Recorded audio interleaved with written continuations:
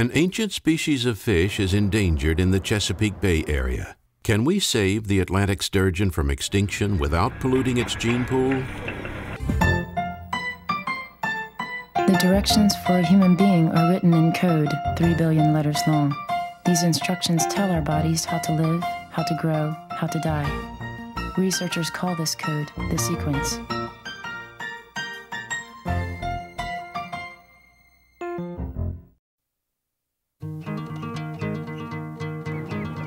It's a perfect April day in Virginia. And on the James River, biologist Greg Garman and PhD student Matt Balachik head out to a spot where 3 months previously, 100 piles of rock were dumped in the river. Their mission? To save the Atlantic sturgeon from dying out in the Chesapeake Bay. This bone-plated throwback can live up to 60 years, weigh as much as 900 pounds, and reach over 10 feet in length. Sturgeon are the Atlantic's biggest and oldest anadromous fish, mostly living out at sea but returning to their home rivers to spawn. But after hundreds of thousands of successful years, along came modern man, urbanization, and mechanized fishing. And by about the 1990s or so, it was generally thought that the population of Atlantic sturgeon in the James River was extirpated. That is, there were no longer any fish except maybe a few strays from other systems. The commercial fishermen said that wasn't true, that they regularly caught fish. In fact, as far as we know, the James River has the last viable population of the species in all of Chesapeake Bay. Conservationists and biologists wanted to restore the fish to sustainable levels. The more scientists learn about genetic diversity and its role in an ecosystem, the more cautious they are about tinkering with the gene pool. So they ruled out stocking the James with fish from the larger populations in the St. Lawrence or the Hudson rivers. Folks are beginning to understand the importance of population genetics as opposed to just population biology to these kinds of restoration efforts. Research has shown that there are distinct populations of sturgeon native to each of the 5 main estuarine systems along the East Coast. These fish have a very unique or a very elaborate migration period. As when they go out to the ocean, they're going to mix with all other populations and all that. But when they spawn, they come back to their natal rivers at a high percentage of the time. It's called site fidelity. So even though they're mixing all out in the Chesapeake Bay, even in maybe the lower James River, or all the way up in the Bay of Fundy, those fish will likely just come back to this area in the James River to spawn, so their distinct genetic signature is still maintained. 2 phenomena can permanently alter the genetic diversity of a vulnerable population. They are called the bottleneck and the founder effect. Genetic variation is randomly passed from one generation to the next. Each offspring gets a lottery pick of gene variants, or alleles, from each chromosome. In a large population, things even out, and a diverse gene pool is maintained. But when a population is suddenly reduced in size, say from a century of overfishing, there's a bottleneck. The remaining adults are only going to transmit the available fraction of the gene pool that they represent. If a gene doesn't get passed on from one generation to the next, it's gone forever, and diversity is lost.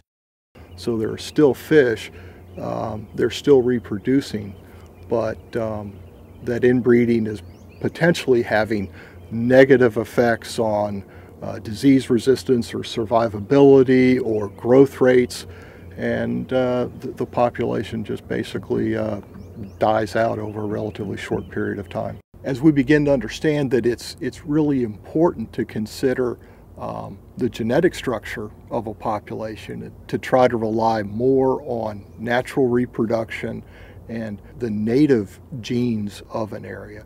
It has changed the way we go about doing restoration projects. Probably the obvious change is we have to have a lot more patience. Historically, even just 10, 20 years ago, restoration projects like this probably would have been based on hatchery propagation. The goal would have been to get in there and raise numbers of individuals in an area as quickly as possible.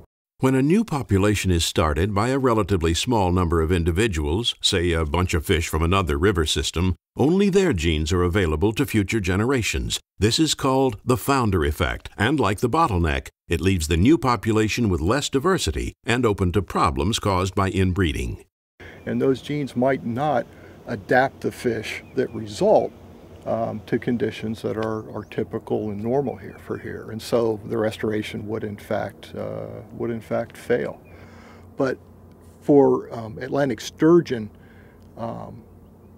in the James, everybody's that's involved in the restoration project has made a conscious decision to not introduce non-native genes into the James River. The James River team believe they are intervening just in time to save the native sturgeon from losing their unique genetic signature.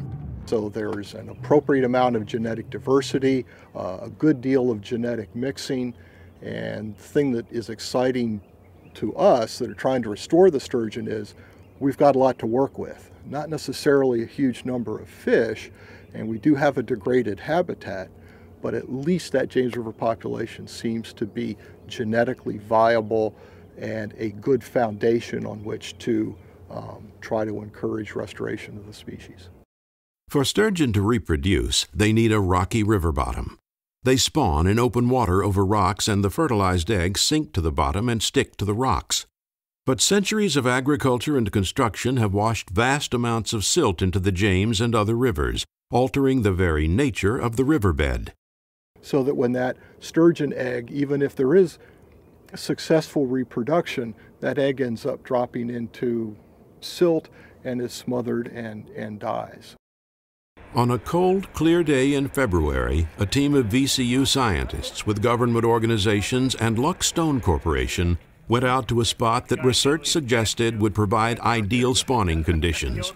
By dumping 100 piles of crushed rock on the river bottom, they created an artificial reef for the sturgeon to spawn over.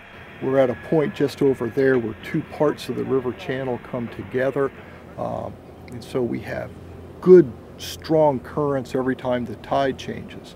And of course what that does is it helps to sweep any accumulated silt and sediment off the reef. They also needed to make sure the proposed site was within commuting distance for the fish.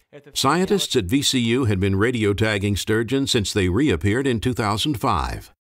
This map here is of 3 fish, adult fish, that we tracked in 2008. This is where the spawning reef is, right in this location here, and you can see that the fish did spend some time in the immediate area, actually on the other side of it too.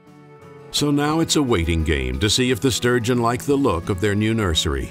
Scientists still don't know how many mature females are coming up the James, how often, or even what time of year. The females frequent the river less often than the males. Males spawn every year to every other year likely. Females every 3 to 5 years. A good-sized female that weighs 300 pounds may have 40 pounds of eggs in her. It's really stressful. You're going from salt water to fresh water. You've got all this extra weight in you now.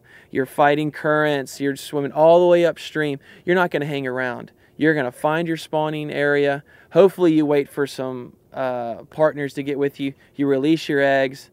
You can't do anything else for the season. You leave and you start to build up again. When they created the reef, the team also laid down some heavy-duty mats that they can lift and monitor. Yeah, unfortunately it's as egg-free as it can be. Well, so what we're hoping to have is little black specks, or little black balls on it. That would be sturgeon eggs. So no sturgeon eggs yet, but Matt's not surprised. His observations and radio monitoring suggest that in this river at least, the sturgeon are spawning in the autumn. I believe that they're spawning in the fall. We're monitoring the reef for spring and fall, and then when we pull the egg mats out, we'll be able to find an egg, actually see an egg, and that's your 100% you know that the spawning reef is working. Because that would be very, very cool if we could show that there is a spring and a fall spawn. That opens up a whole line of genetic work.